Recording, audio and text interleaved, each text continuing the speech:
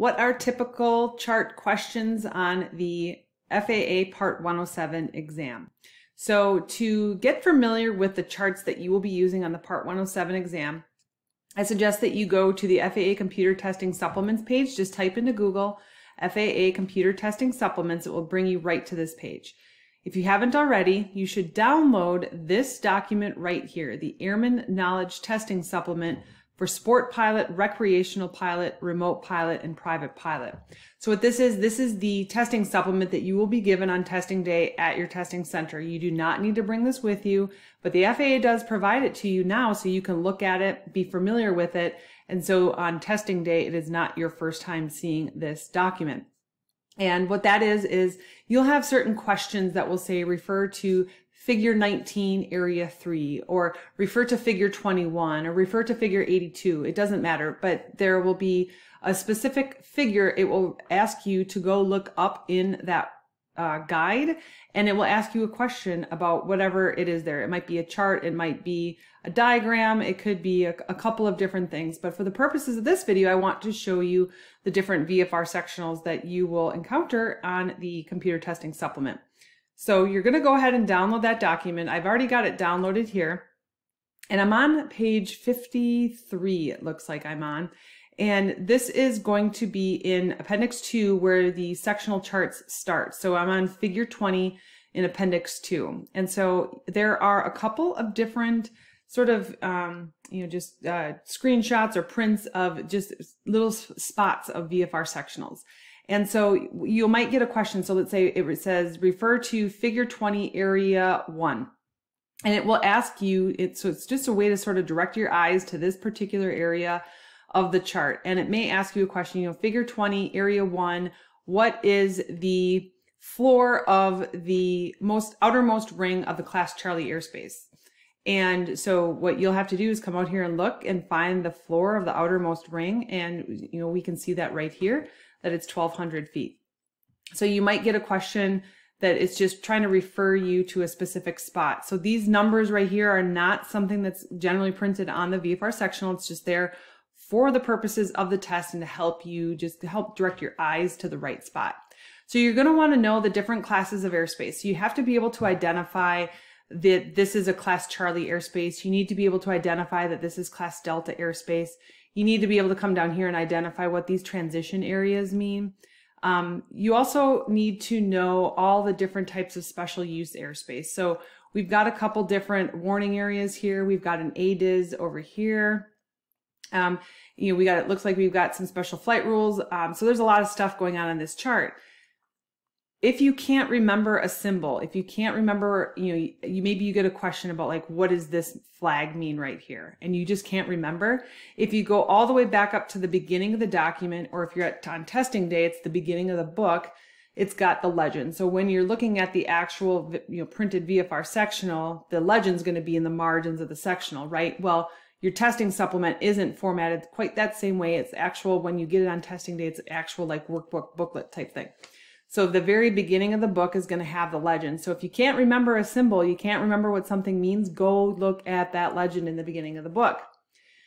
You're also going to need to be able to answer questions about the different colors of the surface of the sectionals. So you can see here we've got a green shade here, and then we go into more of a beige color over here. You need to be able to really answer the reasons why that shading changes. And so if you look on this sectional Figure 21 sectional chart excerpt, it's got a diagram here. It's a legend to show you all the what the different shadings mean. So in this, we've got this darker khaki color, darker green color. So we can tell our altitude by looking right here. We've got the lighter beige color that shows us our altitude right here. So what this tells me by the surface of this chart, wherever this is that we've got some lower altitudes over here, but then maybe we've got some hills that are, maybe 1,000 feet higher than the surrounding area. So it looks like we might have a little bit of a hilly area. So you want to be able to answer those types of questions. You also want to be able to determine latitude and longitude of different things on the charts. So you might get a question saying, look at this let's see, there's a private airport right here, and it will ask you to determine the latitude and longitude. So you've got to find your lines of latitude and your lines of longitude here.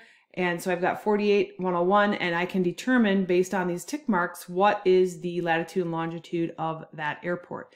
You might be asked to identify, say Butte, find the latitude and longitude of Butte, something like that. So you need to be able to identify the lat longs of anything that's on that chart. Again, you're going to need to know all the different symbols and obstacles. So look right here, you can see there are some towers in the area. You need to know what these numbers mean, that these numbers are in both MSL and AGL, so mean sea level and above ground level. When you are asked to provide altitudes, you need to make sure you are clear whether or not you're answering in AGL or MSL. So you might get a question saying, is this 340 MSL or is this 2242 AGL? It's, they're really trying to help determine if you understand the differences between AGL and MSL. Some other things you're going to need to know are this blue number right here, where it's a larger number, and then in a smaller font, there's a second number here. What this means is in this like square of latitude and longitude right here, what that means is that 2,600 feet MSL is going to be sort of the safest minimum altitude that you will clear all of the obstacles in this particular area. So what that means is there's probably some sort of obstacle tower, it could really be anything, that if you fly below 2,600 feet, you're in danger of, colliding with that obstacle. So usually what it is they'll and it might be this one right here. What they'll do is they'll find the highest obstacle in that particular area, and then they'll add a buffer onto it just for errors. Maybe this tower isn't quite that, maybe it's a little bit higher. So what they do is they add on a little bit there to give that buffer. So this is very important for manned aircraft pilots as they're flying through this area, that they need to know that if they're flying below 2,600 feet, there is the danger of collision with an obstacle. Looks like there's one right here, 2361. That could possibly be it right there. Added on a little bit of a buffer, so if we stay at 2,600 feet, we'll clear that obstacle. So you need to know that. You need to be able to identify frequencies. So let's look over here at this airport over here. We've got Garrison D05. You might be asked a question of what does this 122.9 mean? What is that for? Let's go back up here to some of the controlled airspace, or I'm sorry, the towered airspace here. You may be asked to identify what is the control tower frequency of Elizabeth City Airport. So you need to be able to look at all these different frequencies right here and determine which one is the right answer.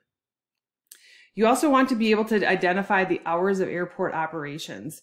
So we've got Minot Airport here. It's got a control tower.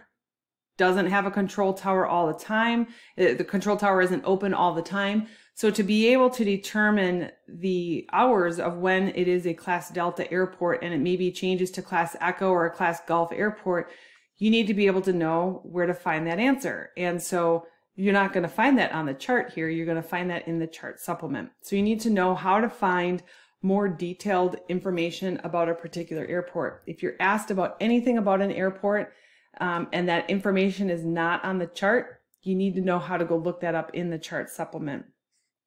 And then you also need to know how to look up. So if Minot Airport changes from Class Delta to maybe Class Echo or Class Gulf, when the tower is closed, you need to be able to look that up. So that's going to be in the chart supplement under the airspace section of the Minot Airport.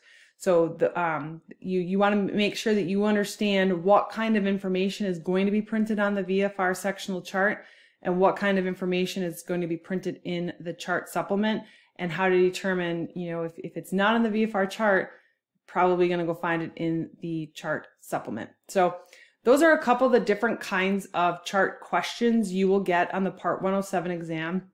I highly suggest downloading this document.